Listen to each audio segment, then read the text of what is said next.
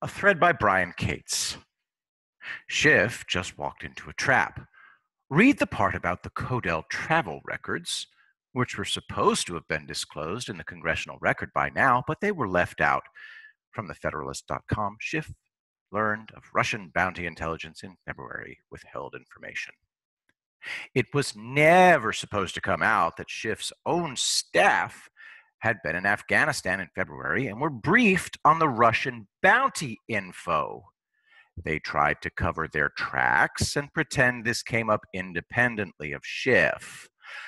That's why the trip isn't in the congressional record.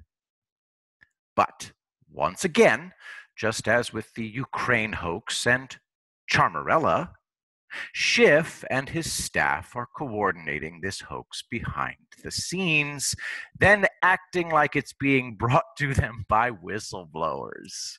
Oh, what I would have given to be a fly on the wall as that Gang of Eight briefing on the Russian bounty classified intel, as Schiff tried to explain to the other 7 members why he didn't say one damn word about this to them since February.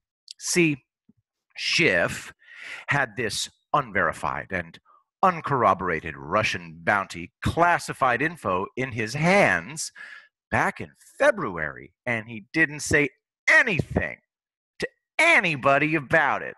And then in late June, it was leaked to the New York Times with the claim the president had been briefed on it. So, after Schiff and top Democrats and the fake news media had spent several days shrieking that Trump had betrayed our troops by doing nothing with this Russian bounty information, Adam Schiff gets completely outed and exposed. Schiff also knew about the Russian bounty classified information. What'd he do with it? Well, gee, let's check the record. That's right, nothing. He did nothing with it.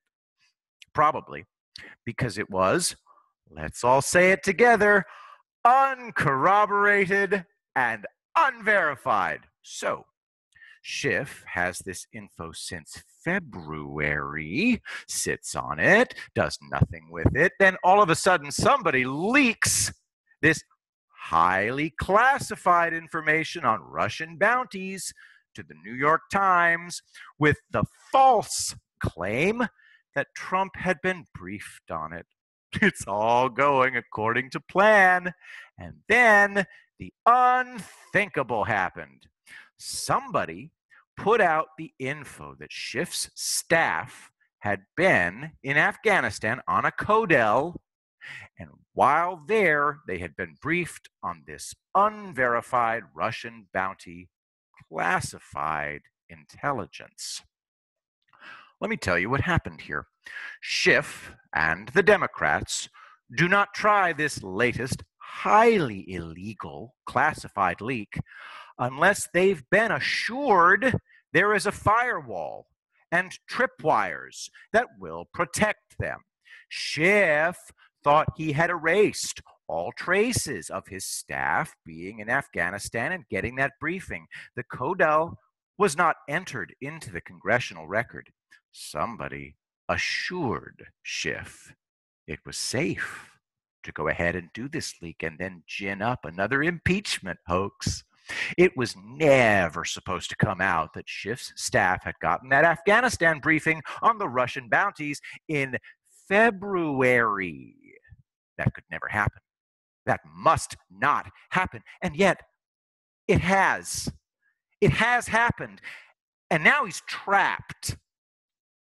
Can't you see that he's trapped? Schiff is now tied directly to the classified intel that was leaked to the New York Times, right in the middle of his berating President Trump for doing nothing after he was briefed on what was supposedly actionable intelligence. The curtain drops, and Schiff screams in surprise.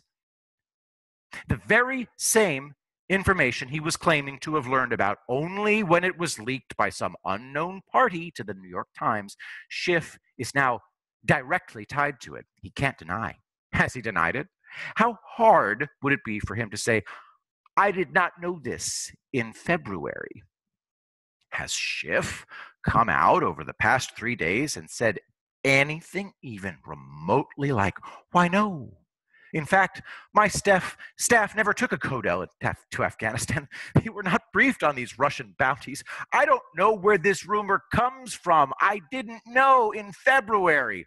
In fact, the very next day, after the Federalist broke the Russian bounty hoax wide open with that report, the Gang of Eight hastily assembled and briefed at last on the info Schiff had been sitting on since February.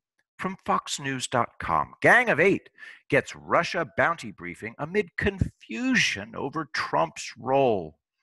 Quote, after a briefing by White House officials on several top House Democrats on Tuesday, House Intelligence Committee Chairman Representative Adam Schiff, Democrat of California, complained that the right people to give me the briefing were not in the room. That was CIA Director Gina Haspel and NSA head Paul Nakasone that gave the briefing. So, I have no idea what Schiff is babbling about there. Schiff and Democrats played their usual game here, and somebody set them up. They must have been assured Schiff and his staff would never be tied to the classified info that was going to be leaked to the New York Times. They had plausible deniability, and now they've lost it. Let me tell you one of the biggest reasons I'd have loved to have been in that room for that Gang of Eight briefing. CIA Director Haspel already filed with the DOJ a criminal complaint about the criminal leak of this classified Russian bounty intelligence. Yes, the DOJ is already investigating the criminal leak. From the Washington Examiner, CIA filed crimes report with Justice Department over Russia Taliban bounty leak. The very next day after filing that criminal complaint with the DOJ over the illegal leak of classified information, CIA Director Haspel is briefing Adam Schiff as part of the Gang of Eight on the Russian bounty intel. I'd have loved to have seen their exchanges. They tried the exact same playbook they did with the Ukraine phone call hoax. And this time, someone sprang a trap on Schiff and Company right in the middle of the launch while they were pounding the table in their fake outrage. This is twice now the Democrats tried to launch a new impeachment hoax that blew up on them far, far too early. Remember back in March, the play was to claim that Trump was briefed on the virus in January and did nothing, and they were getting ready to investigate that? That was also derailed early. So, they sat down in June and put their heads together and came up with this Russian bounty hoax for their new impeachment attempt. And it didn't even last 1 week.